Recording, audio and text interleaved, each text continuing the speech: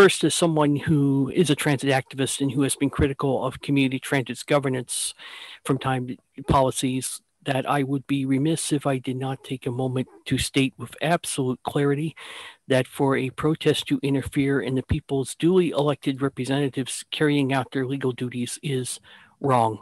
WRONG. I publicly condemned Sawantists doing it at Seattle City Council in my presence and have opposed the same Alex Tsimerman tormenting Seattle politics some of Community Transit's world-class staff have helped me address over the years.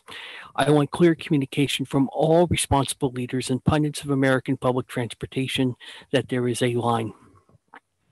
We should debate some community transit board procedures later, but today is the day to table those debates and make clear decency matters, right matters, and some staff may cringe, but to me, gratitude matters.